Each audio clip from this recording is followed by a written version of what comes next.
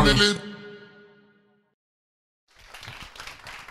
right, everyone, thank you for your patience right there. I did actually rehearse that, so I knew it would take a little bit of time. So anyways, first, I'd like to say thank you to the family for hosting this. I think it's a really exciting event. I think actually Dub Smash, in general as a company, doesn't really get out there that much. It's actually surprising that people know that Dub Smash is in Berlin, and so I think you know, we want to be more present in the community, and I think sharing a little bit of our insights where we've done well, where we've didn't do as well, I think could be some really great knowledge and help you all when you're building your startups, or if you're thinking about doing a startup here in Berlin. So my goal here is actually very, very small. Like I want to do something a little bit different from the typical kind of like, this is how you do agile product management talk. I wanted to do something a little bit more experimental. I'm kind of a weird dude, so my goal is very, very low.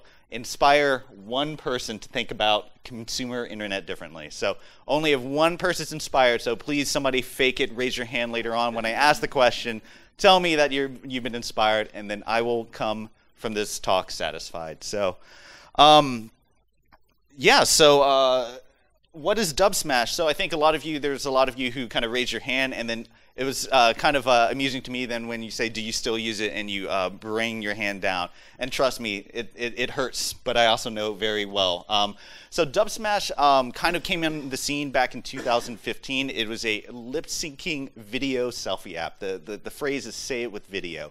And basically what it does is you take a sound snippet, and what you do is you apply it to a video, and then you've had this kind of unique creation that you could share to the world. And so when it was launched back in late 2014, since then it's actually gone over 175 million downloads over the past 2 years. It's actually super... I guess I need to point it directly at here to do it. Over the last 2 years, we've created 3 billion independent videos that people have shared externally on their platforms. And then it's all been done with zero marketing. So I think the only marketing that the founders ever did was basically spend about 200 euros on beer at an HPI recruiting event. So that is the only marketing spend that they have ever done. But basically, I want to kind of give you, first of all, a quick overview on kind of like what Dub Smash is. It's kind of like why I'm here and why you're here to listen. Then afterwards, I'm actually purposely putting my introduction on who I am in the middle of the presentation because I think it is a nice segue. So basically, why did Dub Smash work? And the reason why Dub Smash worked is because it was a simple product. But it was also an incomplete product. And the reason why that I kind of emphasize incomplete product is this incompleteness, which is actually what helped create this kind of viral loop. So basically what happens is this is actually screenshots. I'm going to move this over here. These are actually screenshots of the very, very first app, right? So basically you had your sound snip. You can pick something in here. You can see this is even a screenshot with all their test sounds. So you pick a sound. You basically record a video. You have the sound wave on top of it. So you're able to kind of record a video. And then eventually you're able to share it on external platforms. The platform, the entire app was built in an afternoon by one guy. And so basically they did this, they launched it in the first week, they had 30,000 users, and then in the first month you had 1 million users, and then eventually that kind of cascaded to the peak period in April when Neymar posted a video. They got 12 million downloads within the month of April, 2 million in one day. And all of that is because of this kind of external sharing. And the secret kind of to the external sharing is basically making sure that you brand your video with a watermark. And this was kind of like a very quick hack that they did. You render the video, you put it out there, and basically it generates impressions upon impressions and then kind of comes back into installations in the app. So what's interesting is, again, I want to emphasize that it is the watermark. The watermark has been kind of the secret weapon of Dub Smash, and it's actually very interesting to see that even to this day, it's a huge driver of installations. So this is basically, you know, virality at its kind of finest. And if you think about it, if there's different types of virality, Josh Ellman from Greylog does a great post. It's called imitation virality. I could shoot the link around. It's pretty fantastic, but this is actually what it is. It's people seeing it, you know, on their network and then installing the application. And if you look at kind of our numbers, basically we have about 90% of our installs are all from either from search, whether it's an App Store search or kind of a Google search. So even today, we have a lot of competitors right now. A lot of people like sister products, like adjacent products, are also kind of following the strategy. It kind of makes me wish that people like at our company patented it or was able to do something with it, but it seems to be kind of a very standard strategy now to help grow kind of a creation utility platform, whereas beforehand that didn't exist. And so even today, 2 years after the fact, what we do is we still have on average about 100,000 downloads per day. And so this is the actual numbers of average installs for the last 3 months. And that's all because of that watermark, and that's all because of the strategy of getting external content on the platform. So in spite of our efforts to put a block on that and to make sure that we build a strong ecosystem on the application, and we put a lot of different barriers for the user to do that, they still find a way to get it out there. And so that's actually something we can talk a little bit later on, is that we want to embrace. So who actually am I? And I didn't even talk about the title of the talk. So the title of the talk was Human Needs in a Post-Physical Area, or why pretending to be Taylor Swift is the real me. And so what I want to go and talk about is like really, I was hired basically about 1.5 years ago. So like this entire Dubsmash story that I'm telling you right now, I wasn't there for it. It happened in the early 2015, and I joined in mid 2015. So I came in kind of already, systems were burning, people were just kind of like meeting in closets trying to figure out like what's going on. And already kind of the founders had this decision that they wanted to take the platform and turn it into kind of a communication platform. They thought that that's the behavior that they saw people using, taking their dubs, sharing it on messaging, sharing it on WhatsApp. And so they were like, well, we should build this on our own platform. And so I kind of got that mission. I was like, this is what I want to execute on. But what really I was hired for is, as the first product manager, really to kind of think critically about it. Are we doing the right thing? I need to be kind of a culture. She's a great equalizer here. A cultural anthropologist to try and figure out like, why did Dubsmash work? Why doesn't it work right now, and what we can do to actually revive it. And so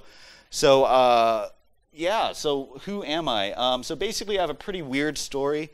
So this is me back in the day, a long time ago. I did my first job out of high school. I was an Army Ranger for the United States Army. So I was a special operations medic. I did a lot of deployments overseas. After 4.5 years of service, I actually went to college in New York. After my college experience, I sold out. I became a consultant. So I was a consultant at McKinsey. This was my first project working at a bank. You can see the joy in my face here. But I cannot dismiss the experience. It was a fantastic experience. It really rewired my brain to tackle like problems analytically. So I really appreciate the experience, and it's something that I think a lot of ex-consultants do enjoy as well. And finally, afterwards, I did a couple of my own startups, started an ad tech company and dev shop. And then finally, after about 2 years post-McKinsey, I found myself doing a freelance iOS project in Berlin, seeing Dubsmash, wanting to stay here. So I showed up on the doorstep and it said, I'm your guy. And so they hired me, and it's been a match made in heaven ever since. So I started off as their first product manager back in 2015. And then in 2016, end of 2016, I was promoted to the chief product officer, and I'm charged with being a cultural anthropologist and redefining what Dubsmash means to the rest of the world. All right, so I think Berlin has a problem. Basically, since coming here, I've noticed that many people in Berlin actually don't know what to make of Dubsmash. Dubsmash kind of feels like an alien company here, more akin to being a company more comfortable in San Francisco than in Berlin. When I go out, and I've done a couple of these talks, I get these kind of questions that, how do you make money? What problem are you solving? What's your business model? And can you send us a 5-year pro forma? And so it's interesting because a lot of the capital that we raise outside of the initial kind of seed and the angel and seed round has all been external. It's all been from the US, or all from kind of like pan-European funds that we believe understand more of consumer internet. And it's interesting because this kind of pervasive thought of that Dubsmash isn't a real business has been super interesting for me that people don't understand. Berlin really doesn't understand consumer internet very well.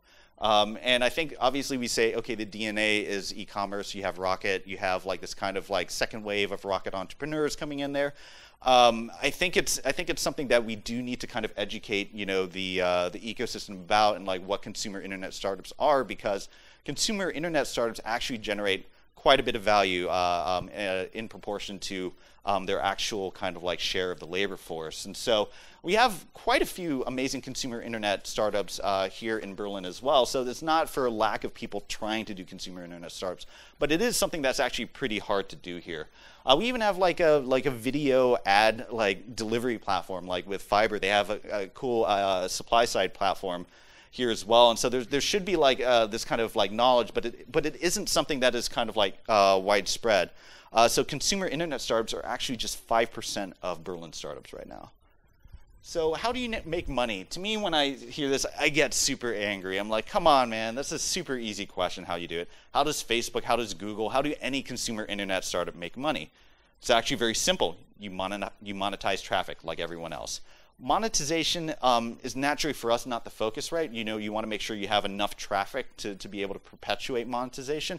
But let me just walk you through some hypothetical numbers, right? So basically last year we created 1.5 billion videos on the platform.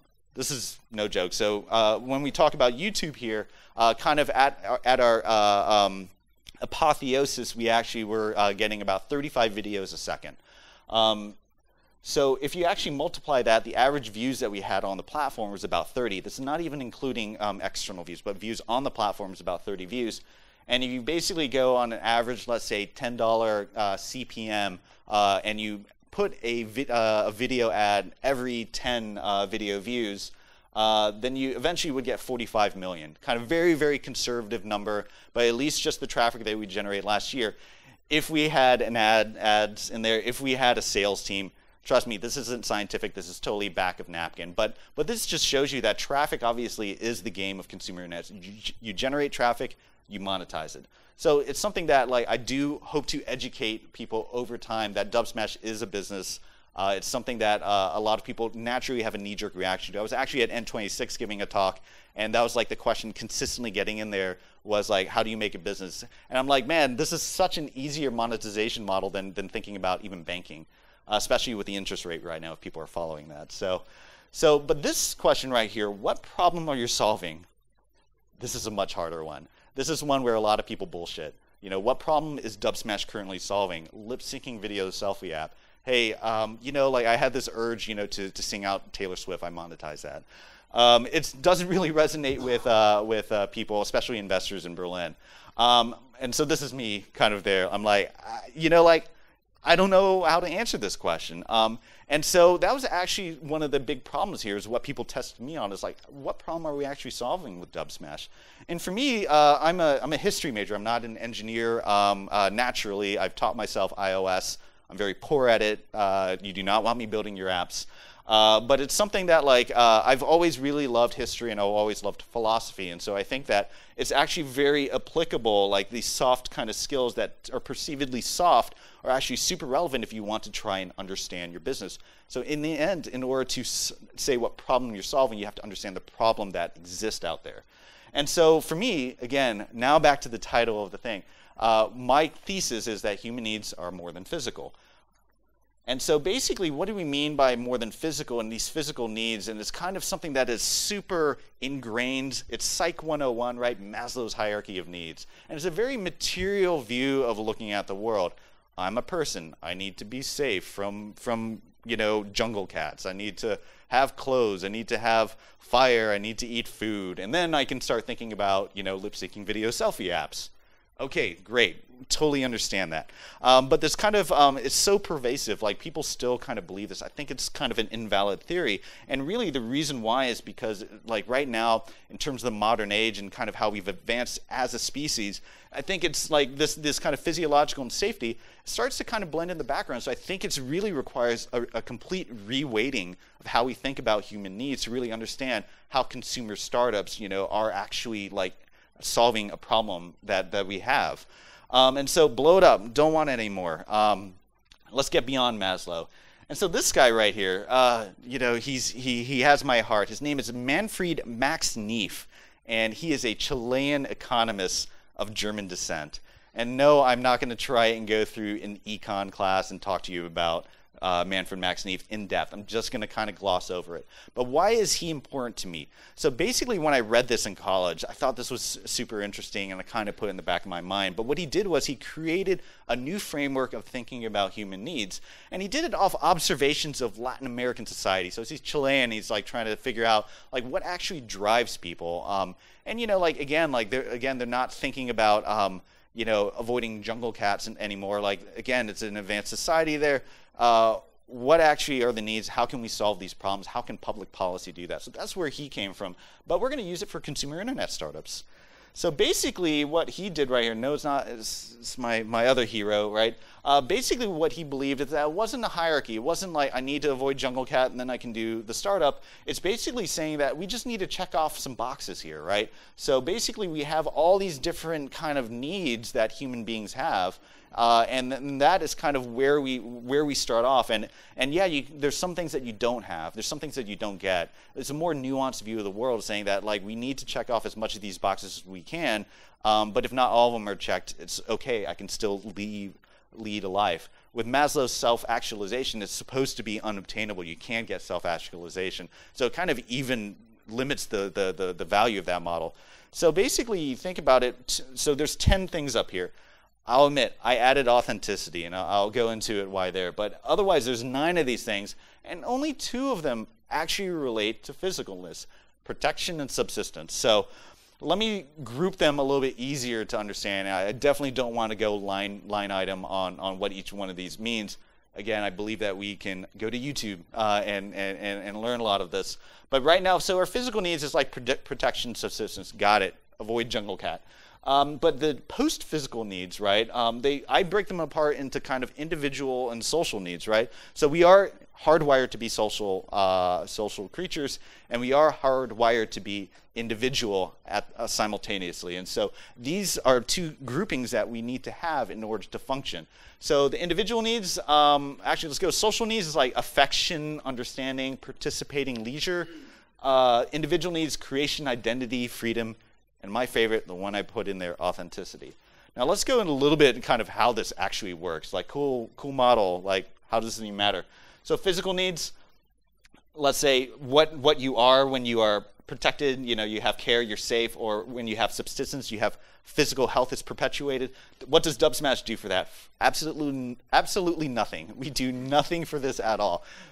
We do not do anything with physical needs. If you look at kind of like the social needs, clearly doesn't do well with physical needs. Got it. Thank you, past John self, writing this. All right, social needs, affection, humor, like Dubsmash. Of course, I think that works. Dubsmash totally does kind of with the humor.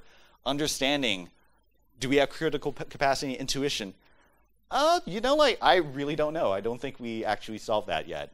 Participation, reciprocity, dedication to something over time. I still don't know if we do that well yet. We're not good at the distribution. We're not good at the platform. Leisure, imagination, spontaneity. Okay, I think that Dubsmash definitely checks that box off. Now if we go, so gray zone. So it's something, it's a huge fact. We've struggled, you know, to be a social platform, right? So we're a creation platform right now. As a social platform, we've struggled, and that's where we've leveraged external partners on that one. Now let's look at this. Individual needs. What does Dubsmash do with it? So creation, imagination, curiosity, identity, belonging, self-esteem, freedom, you know, this kind of autonomy and passion. If you see our content on there, we're very irreverent. And authenticity, which for me is making sure that you are expressing what you believe to be your real self, and that real self being comprised of your experiences and identities that you've had over time. What does Dubsmash do? In my opinion, Dubsmash hits the ball out of the park on a lot of these. Going in there and making sure that we really scratch this itch that human beings hardwired intrinsically have, you know, to go in and create and be something and express. And so that to me is the key distinction right here, is that we do actually solve problems in this model. And so with Max Neef, like we do, like very much so, solve problems on an individual level. We are struggling, and we intend to solve more problems on the social level. Physical, we can live without that. So, or we can't live without that, but it's something that somebody else can solve. So all right, this is a cool framework. I geeked out a little bit. I admit, I geeked out a little bit. And so kind of like, how does this actually apply to Dubsmash? Like, what do we even do with this? Do we just sit there and do a philosophical circle jerk at night? No, I think that we actually applied it to our business and to heart. So basically, let's look at Dubsmash, and let's look at how kind of our kind of content model operates right now. So we have two components, right? So we have a piece of sound content as represented by the wave, and then we have that video, the one that generated 12 million downloads by Neymar. It took him like obviously 10 seconds to create it. So basically in our old model that we always thought, say it with video, it's the video, right? Like we're creating videos. This is kind of our channel. The sound is simply secondary to that. And the thing is that we actually codified this into our product thinking and our strategy.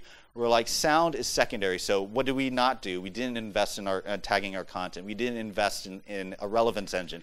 In fact, we had a content operations team that's just sitting there doing rote work, just trying to crush out, a couple editorial things. We treated everything as a filter. And when you treat everything as a filter now, we're obviously trying to just expand the number of filters that we have in different formats. And so we even called it internally, all as design filter, let's treat everything as a filter, including, the sounds. And what that led to is we were building this roadmap and incrementally trying to widen out the format. So you're able to draw on it, you're able to add emojis onto it, you're able to kind of like chat like in these groups. And we even actually have an unreleased feature of face masks that we were playing around with face mask, and we were on that train for a little bit as well. That was the strategy that naturally comes out if you believe the video is the reason why people come to the application. And so, but thinking about it again, like when we kind of revisited and we realized that some of the stuff wasn't working, what we did was we just realized that mobile video has been around for years. Like we didn't invent mobile video. I mean, how could our guy build it in an afternoon? Basically what he did was he plugged in a bunch of libraries and just let it rip. And so there's something amiss right here. It wasn't the video. In fact, it was the sound. And that's kind of like, it seems simple right now, it's this hindsight thing, but it was kind of a revolutionary thing in the way that we thought about our business. It was the sound that was actually solving a lot of these needs, according to Max Neef. Like, it's the sound because you choose Taylor Swift versus choosing, this kind of, Persian, Farsi kind of, folk dance. Like, it's that type of individual choice that you have, that self-expression, which fulfills the need, not simply creating a video, which you can do on your iPhone already for years at that point. And so that was the key thing, that it's the sound that makes Dubsmash, right? It's not the video. The video is an important part of it. The video is how we get distribution, but in the end, it's the sound. That is kind of the big revelation that we have. And so what does that actually do? Woo. I love Rage Face comics. They help make every presentation better. So on the left, we focused on kind of the format expansion. And on the right, we were focusing on building this private network, DubTalk. Again, observed behavior that we saw. People were sending WhatsApp dubs, people were sending iMessage dubs. But, that is the wrong way to think about it.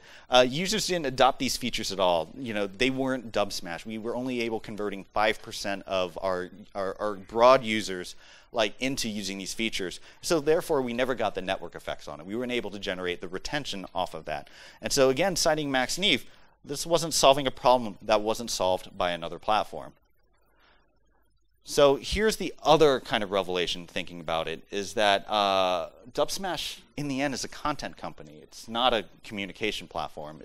In fact, distribution isn't a problem that we've solved, nor have we solved well at all. People come to Dubsmash for the content. That is why they're here. And so once we kind of realize that, then that helps us rethink our business. It rethinks our strategy. It rethinks our organization. It rethinks our product roadmap. And so if you think about it now, that content team that we've ignored out there, that the tagging of our content, the discoverability, the personalization, all this stuff that was once ignored is now the focus. Now we go in there and we say, okay, we need to tag this content. We need to build, discoverability tools. We need to get this content out onto the internet and actually generate metadata and SEO back into the application. It's a radically different strategy for a company, and it's all because we just flipped something, just a small, tiny thing. And it's kind of amazing that we didn't do it earlier. You have to invest the time to think about your business the right way. And so this is what we did beforehand. These are those 100,000 daily installs. It all because we have this content on the platform right there, and it just drives all this stuff into Dubsmash, and then we've always shut the spigot off and we put a little bit in there back so we get the content on the platform. It's the wrong way to think about our business, because in the end, we're just slowly dying on that part. But actually the way we're building our business right now is that what we need to do is we need to get our content as far and wide as possible, because when we put content on other people's platform, it reciprocates and drives people back into the application. And so already in kind of our first incarnation and our first test in that, we're already getting significantly higher retention than we ever did with our highly retaining communication platform, which did retain people if you used it highly, but we didn't get enough people into it. So it's counterintuitive, actually. So okay, takeaways. I've been kind of up here and geeking out a little bit in my experiment. So the first takeaway is really, really, really invest the time to think about what problem your startup is solving, especially if you are in consumer internet. Cannot emphasize that enough. I think I hope it's a huge part of the curriculum here at the family. This is table stakes. You need to understand what problem you're actually solving. And right now, in some cases, it's much easier to move in some ways to a very transactional, very material model, especially with e-commerce here in Berlin. But I think that if you, she loves you. I think that if you want to go into consumer and you have something in there, applying this framework here can really kind of help rethink your model and really be able to build the right features and take the right strategy for your company. So I think that may be the second one. Okay, second one, human needs are more than physical. So again, this model that I introduced right there, it's just a model. They say not all, I think there's this classic consultant phrase that all models are wrong, but some are useful. So it's not dogmatic, right? It's something there that take it for what it's worth. Maybe it isn't Max Neef. Maybe it's something else that speaks to you. But go out there, the research. People have thought about these problems, and you can apply them to your business. And then finally, I like this guy. He's pretty cool. I want to hang out and grab some Chilean beer with him or something. Actually, he's German, so you can have German beer. So he's a cool guy. I like his book is pretty dry. And it probably isn't relevant. So, but just think about, extrapolate on it, make it your own. So, I definitely would have you check him out. So, so that is kind of towards the tail end of my talk. I would go on. I have a lot to say, and I have a lot more to say on how to apply philosophy to your startups. And so, next talk, if I'm privileged to do one, I will try and combine Euclid, Kant, Elon Musk, and Angry Peter Thiel, because they talk about first principles and postulates, which is a fantastic way to rethink. Instead of asking what problem to solve, this one here is how to solve it. So thank you very much. I appreciate the time. Please raise your hand if you were somewhat inspired by this talk. Woo, awesome. Thank you.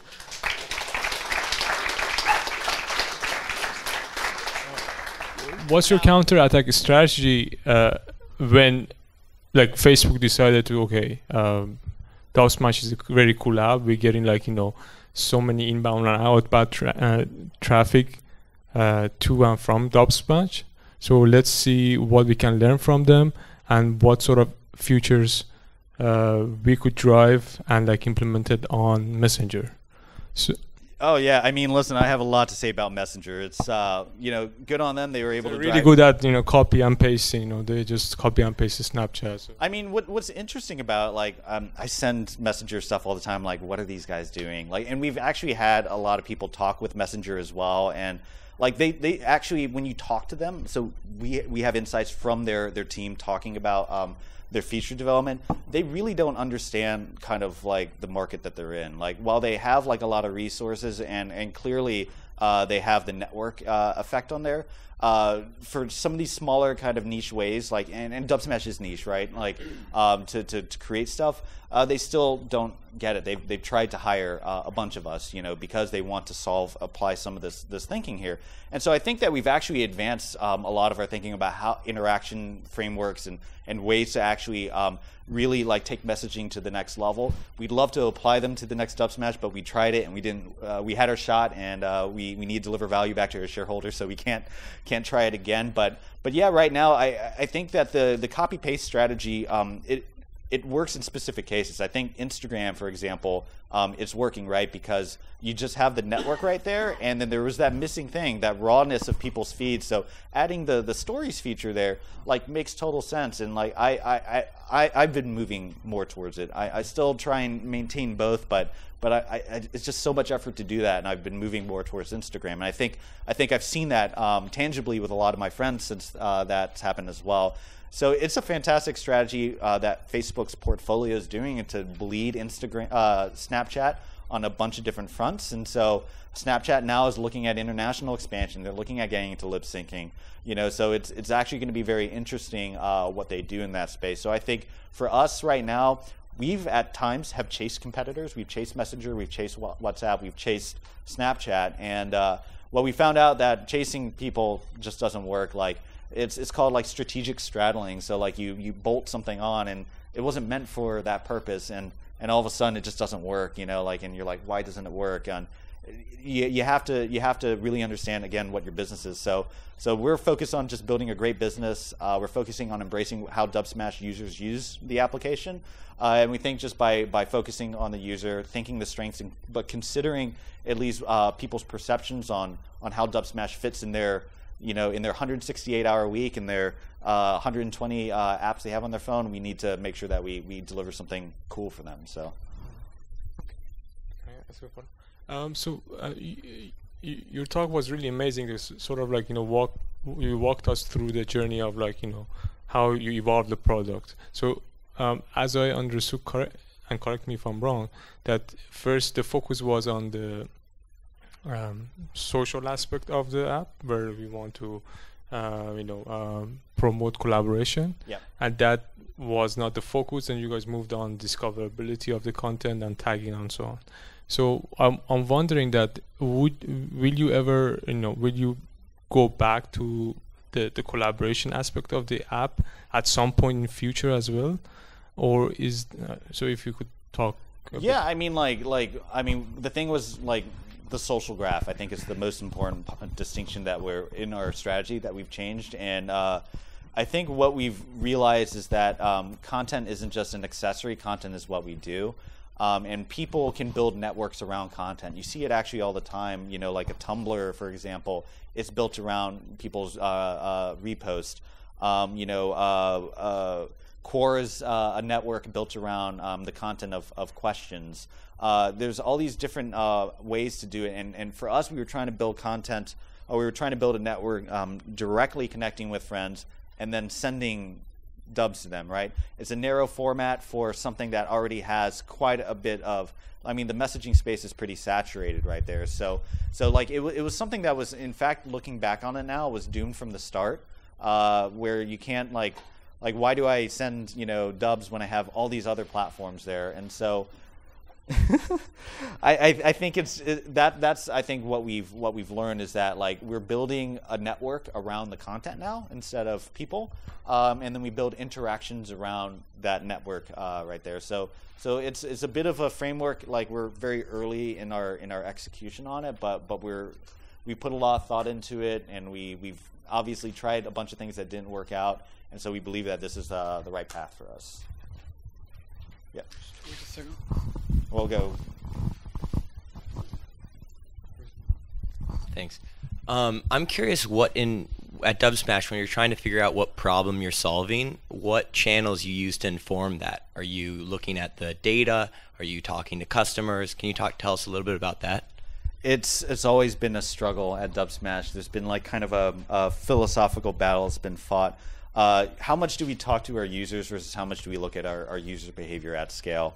And so right now, I think what has kind of won out is looking at our user behavior at scale by data analysis. And so there's been many initiatives. I've started a bunch, like half a dozen on my own, to bring like users in to go in and tell people how to use the application and stuff.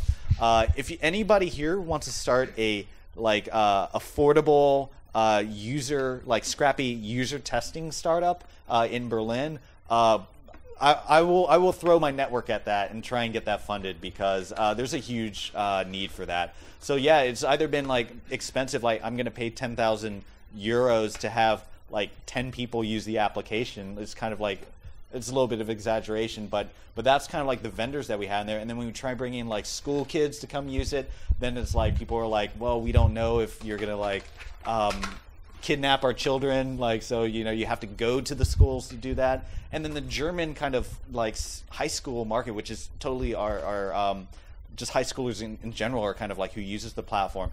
It's been a huge struggle for us to bring people in there who haven't experienced Dub Smash, that already have a preconceived notion about it, and the features that we would delineate out of that are actually very vanilla, like in terms of like we kind of already know that that's the feature set that they want. And so kind of the strategy that we've always been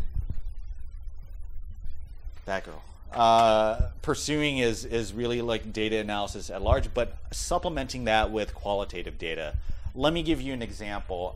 So when we were building our social graph, we're like super scrappy startup. We're like, we're gonna upload your address book, and then we're gonna auto friend you with everyone in your address book. And so we're like, we're gonna do this, and we're looking at the numbers, and we're seeing this massive growth. We're like, yes, all these address books. I think we got like 40 million address books. They upload a hash, to the server, and then when you upload your address book on Dubsmash, it matches those hashes, and then it gives you like Dubsmash friends.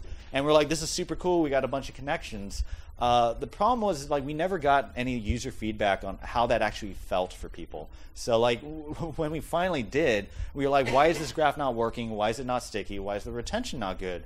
And what we did is we looked at it and we were like, it's creepy as hell. Like it's creepy as hell when you auto-friend people instead of suggesting them. You take away agency of people friending somebody, say, I want to be your friend on Dubsmash. So we just do it. The other people didn't even get push notifications. And then all of a sudden they're like, why am I friends on Dubsmash with my ex-girlfriend? She wants to eat the deer. Why am I friends on Dubsmash with my ex-girlfriend? Why am I friends on Dubsmash with, like... Why am I friends in Dubsmash with like my father-in-law? So it was super creepy, and that was something that frankly I just take that as a lesson. We should have much earlier qualitatively validated the features. So like I think it's on one part, let's make sure that it's rooted in some sort of strong analysis, strong hypothesis.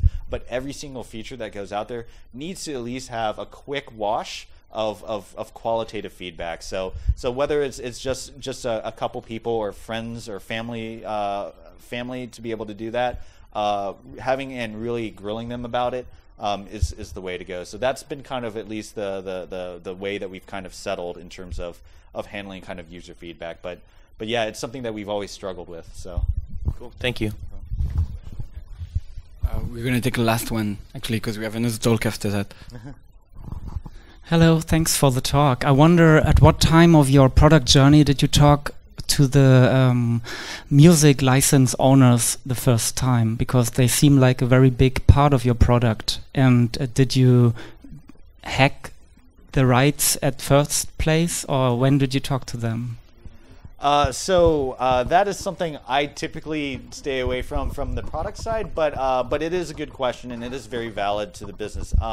So actually, we didn't talk to them early enough, and so actually, when I got hired, and I was hired at the same time as our now president of Dubsmash there, and basically it was just like, man, we should have talked to them a lot earlier because they were ready to pull the trigger on us, and but thankfully that has been resolved. There are some progress on there. I can't comment too much on what's happening there, but at least there is progress and there is a solution where the music industry and Dubsmash can coexist. Now, simultaneously, we've observed people who have put music on the platform. I can't really tell, like unless it's obviously like a SoundCloud or Spotify that needs these deals to have artists on their platform. You can't actually point to another platform where having the music deals on there is actually successful for them. And so, like Flipagram, for example, have a music deal, and then it didn't do anything for them, right? Like it actually their platform died shortly after they signed those deals. I believe Vine also explored that as well, and Twitter.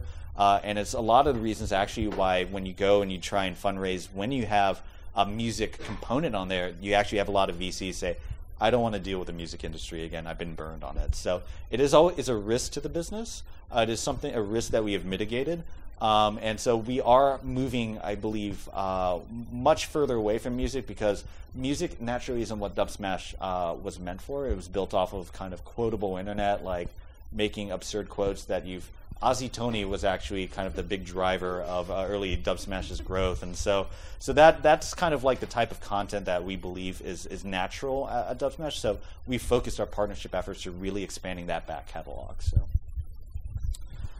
all right, again, John@dubsmash.com. If you have any questions, I will do that.